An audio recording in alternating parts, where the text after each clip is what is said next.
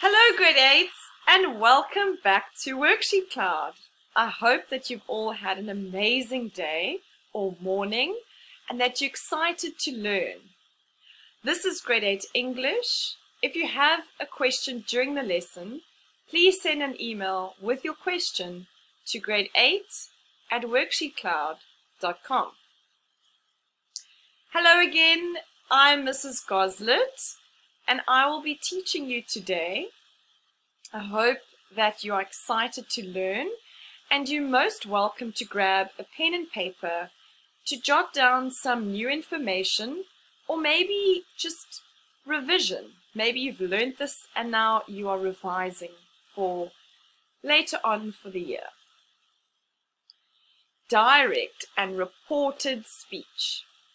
Now, some of my learners like to use this, or you guys like to use this when you're writing an essay. Now, if you're an avid reader, you will notice that authors or narrators or people who are writing the story tend to use direct speech. So we kind of get into the mind of the person who's speaking, or they just want us to feel that immediate actual response from person to person. Now, it's not necessary to do this in creative writing. It's fine if you want to do it now and then, but I feel that if you are going to use it, then it is of vital importance that you get it right. We also test this in your language exam. We usually say, change this from direct speech to indirect speech. Let's have a look at it. Let me just move myself here.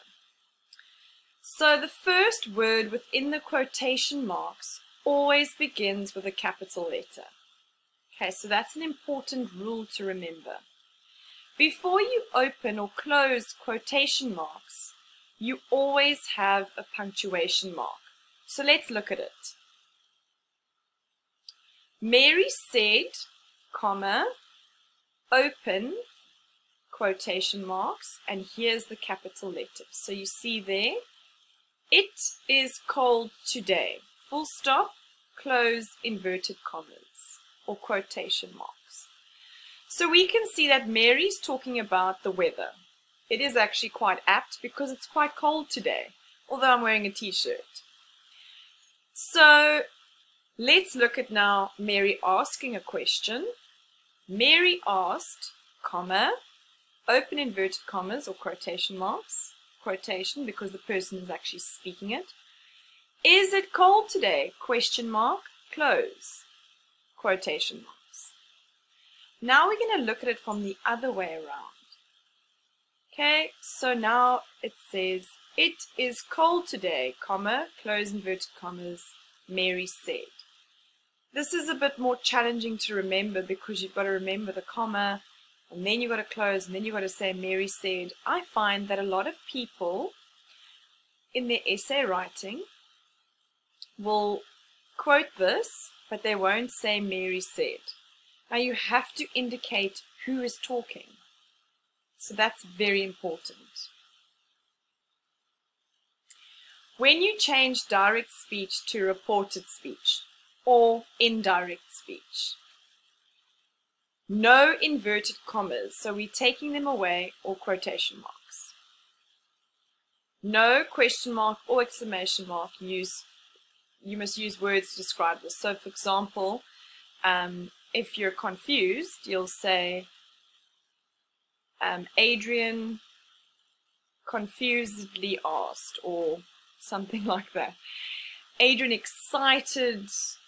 responded excitedly, or something like that. But we'll see now. Capital letters become small letters, unless, of course, it's a proper noun. Then you'll keep it. Okay, oopsie. It's not working with me today. I'm just trying to move myself. Okay, so you can see the example, and my mouse is not working. Sorry, grade 8s. Mother asked, comma, see how John is a proper noun. He needs a capital, but remember it will always start with a capital. John, are you coming home? Question mark, close quotation marks. Now we're changing direct speech into indirect or reported. So we keep mother asked and we take away the comma and we say, mother asked John if he was coming home. So you usually would be instructed, start the sentence with mother asked, then you have to fill in the rest. So you would get a mark for if he was, because can you see here, are you coming home, question mark. The asked and the if shows that it's a question. Don't know where to go here. So pronouns. Change to ensure that the meaning of the sentence doesn't change. So mother said, comma, my family and I are going to Bloemfontein today. Mother said that she, so you're changing the pronouns. You can't say mother said that my, no, we're flipping it. So she and her family, see how it's changed, would be going to Bloemfontein that day. So you can see how complex it's going to get, especially if there's a today. You can't keep it. It's got to go a step back. Introductory word plus that. Now this is so important. Most of the time in your test or exam, they will say, start the sentence with, mother said. Sometimes they give you that, sometimes they don't. But you always have to include it. And what I always tell my learners, to look at what they're showing, look at that, look at the word said. Said is in what tense? Past. That's why you have to change it. If it was mother says, then it's going to be in present. Okay, so let's look at, this is the introductory verb, said that, so you're going to always add that. She and her family would be going to Bloemfontein that day. Question words, that's what I spoke about, if. Insert the words if or whether after questions using question verbs. So if it says mother asked, then you know there's a question, you must insert if. If is just always easier to remember, it's shorter, and it's easy to spell. Many people struggle to spell weather and the weather outside, but hopefully you know how to do it. You can also include inquired or questioned. So mother asked, okay, this is in direct speech. Are all the debaters going to Bloemfontein? So we can clearly see that's a question. But now when we change it, we're going to go mother asked if. If it was not a question, we would have mother said, because it would have been a statement. She would have just said something. So we would have had the introductory verb said, and we would have included that. But now because it's a question, we're saying mother asked, and we have to say if or whether. If all the debaters were going to Bloemfontein. Adverbs of place and time. So this is something you must study or remember or learn. For example, in that previous example, we changed today to that day. Tomorrow changes to the next or following morning. Yesterday changes to the day before or the previous day. Now changes to then. At this moment, at that moment, ago, before, next week, the following week, last month, the month before, this, that, here, there. A lot of the times, especially in grade 8, they don't really, they're looking for more of a pronoun changing, like he, and then the actual tense to was. So it's important to know this, definitely, but it is a lot more challenging. So I think in your exercises in class, you'll definitely go through this. Rule, the following words are also changed. This to that, these to those, here to there. Okay, that's just something for you to remember. Oh, I do apologize for the poor quality. Oh, goodness. Please forgive me. It's one of those days. If you are reporting a statement, remember I said they use said, and then you use that. Just keep it simple. Just stick with said. If it's a question, always just stick with asked. It's just easier. If there's a command, then you're going to have to look at what is going on there. Advised is not, it's more like a friendly reminder. Insisted is there's no choice, you have to do it. Ordered, that's normally when your mom or your dad or someone is very cross that you haven't tidied your room up, and they're going to order you to clean it up immediately. Or they can instruct you the first time, then they're going to order you the next time.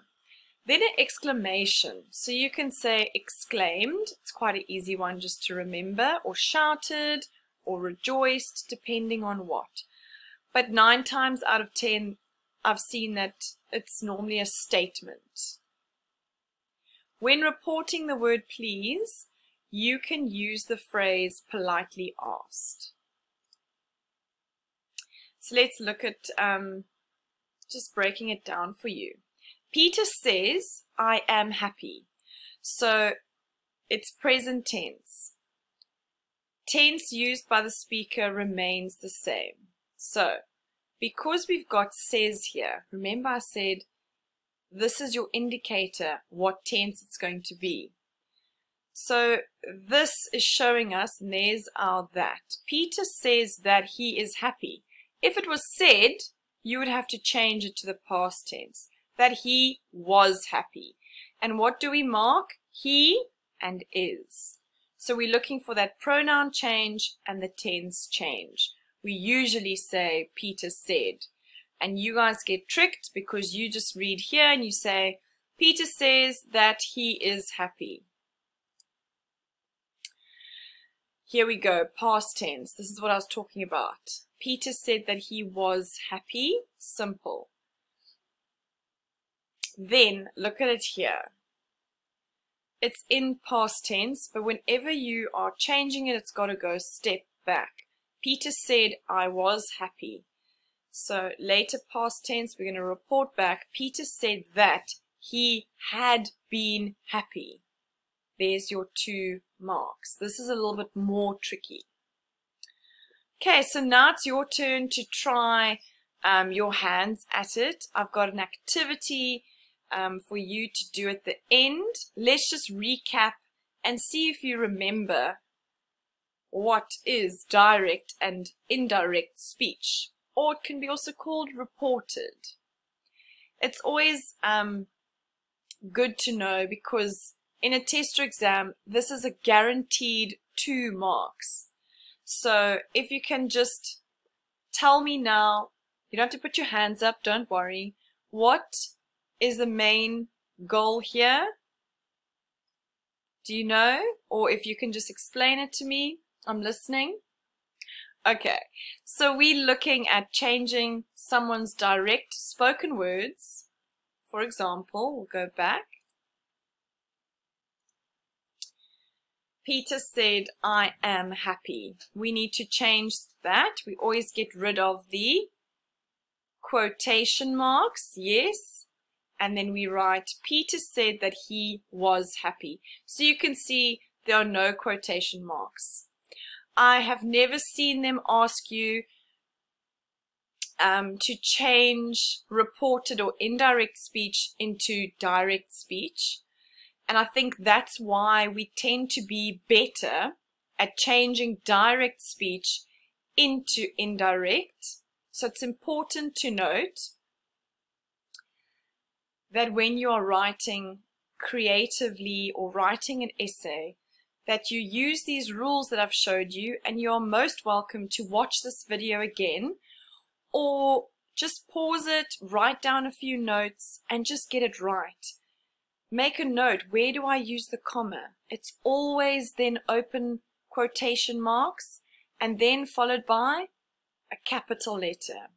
So many people struggle with just this beginning part, the comma and the capital letter.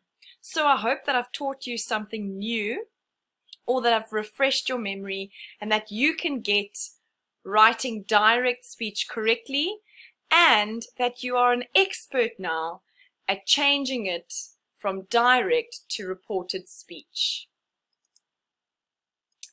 Then, as I said, there'll be an activity for you to do after this. I'd love it for you to just give it a try. And then we always end off with, I always say a little bit of motivation, but let's call it a quote of the day. Oh dear, there we go. So I've got here, ask yourself if what you're doing today is getting you closer to where you want to be tomorrow. I think you're still young and you're not really sure where or what you want to be, and that's okay. And at school at the moment, or even at home, you're taking many subjects. There's nothing better than when you find your passion, or you find what you're good at, and you just dive right into it. I find many of my learners flourish and do so well in grade 10 because they get to choose their subjects. I hope you will forever love English because you don't get to choose it, but I do sincerely hope that you will take this quote into consideration, and whatever your passion is, do more of it, because it's going to help you get to the place that you want to be. And if you don't know that place yet, then that's okay. You're allowed to experiment and try new skills, and this is the best time to do it. I hope I've inspired you a little bit today, and thank you so much for being with me and hopefully learning something. This lesson was brought to you by WorksheetCloud. I'm Mrs. Goslet. Goodbye.